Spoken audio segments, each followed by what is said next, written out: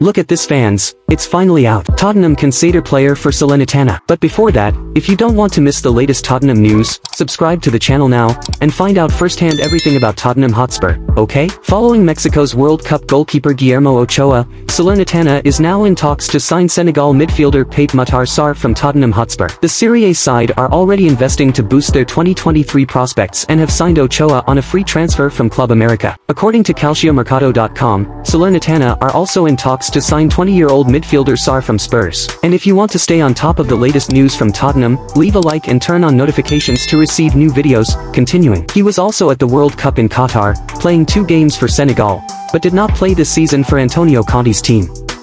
Sarr joined Tottenham only in the summer of 2021 from FC Metz for €16.9 million, remaining at the French club on loan until July 2022. Salernitana faces competition from other teams, mainly from the Spanish team Sevilla. They are hoping to reunite Sarr with some of his Senegal teammates at the Stadio Archi, including striker Baladia and midfielder Lassana Coulibaly. And if you've come this far, what's your opinion on the possible departure of Pape Matar Sarr? Leave your opinion in the comments, as it's very important for Tottenham Hotspur.